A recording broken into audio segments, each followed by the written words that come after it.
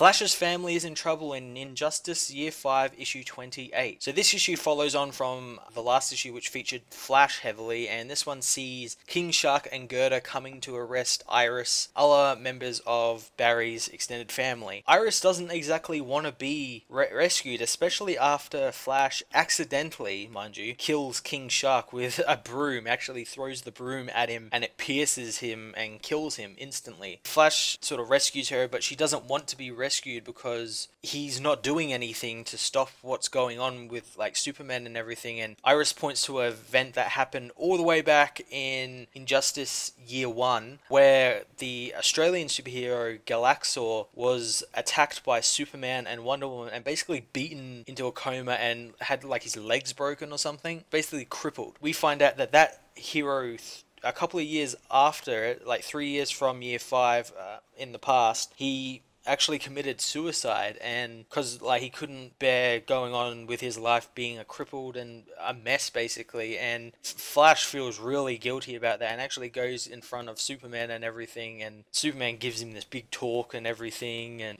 Flash sort of remembers his talk with Batman about restarting this timeline, going back in time and sort of fixing it and everything, and it seems like he's going to, like he's thought about it and said like, yeah, I need to do this now more than ever. And I really like this issue mainly because they're calling back to events that have happened. I really like when comics do that. They remember their past and build on it as well. And that Galaxor story was actually one of my favorites in Year 1.